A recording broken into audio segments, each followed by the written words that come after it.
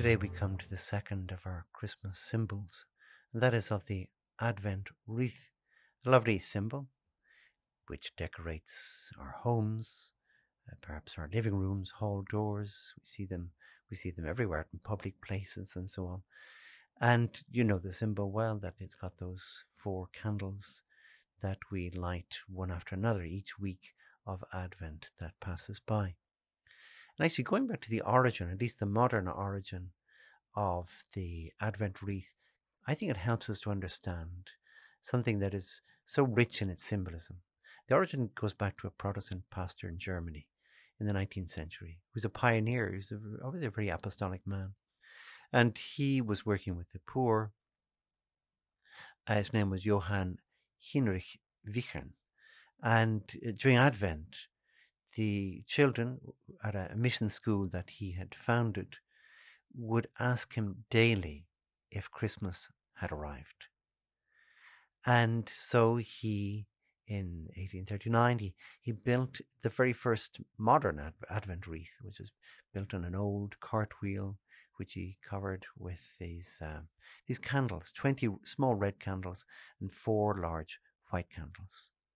And so a small candle was lit each weekday, and then on the Sundays, one of the large white candles was lit, so the children could see the candles lit up one after another, tracing around the 4 weeks essentially of Advent.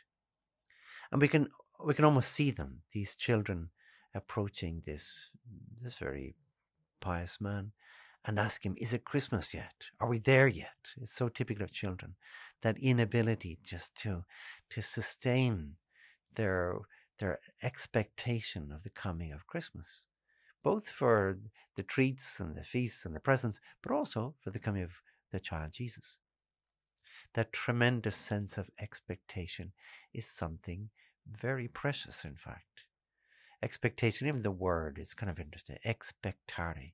It means ex, out, and spectare, to look, the Latin, to look out, looking out for something. Reminds me, even that word reminds me of Christmas Eve when I was a child. I remember very vividly looking out the window to see, maybe we all did, see if I could see Santa's sled passing over. And you're literally expectare, looking out the window. This looking out or waiting for something wonderful, of course, can be kind of torture, and little kids, of course, find it kind of torture. The waiting for the coming of Santa, the waiting for the coming of Christmas, and this is something that we're encouraged by the Advent wreath and by the Advent liturgy to foment in ourselves. It's good, this sense of expectation, this looking out, which we, of course, we use to prepare ourselves for the coming of Christ. Like anything, in fact, so many things, so many very good things that we have to wait for. We have to expect them. A meal, especially a large festive meal like a Christmas dinner. Marriage, engagement period is this period of expectation. And of course, the very first thing it does, I think, is increases our longing, our appreciation for that thing that we are expecting. The feast, the wedding, the marriage, the gift, whatever it might be. And it's good psychology, I suppose, and God's psychology. Do not preempt these wonderful things, because if we preempt them, if we kind of jump the gun, well, then the thing isn't the delight that it would have been if we'd allowed that period of expectation. And this period of expectation is not just the natural excitement at the coming of Christ or the gifts that we receive. It goes even further than that, as the expectation or longing for your and my transformation, that we would somehow be changed. It's such a typical thing at Christmas when you think about it. Very often people delight in just a renewal of a sense of their childhood. a renewal of the innocence that they had when they were a child. That's in some way a transformation, because we do want that. We do. We St. Paul talks about the old man, this kind of old and cynical old man that we do not want to become, and rather we want the new man. And that is the transformation, very, very like the child that we once were, without all the burden of our evil tendencies and habits and so on.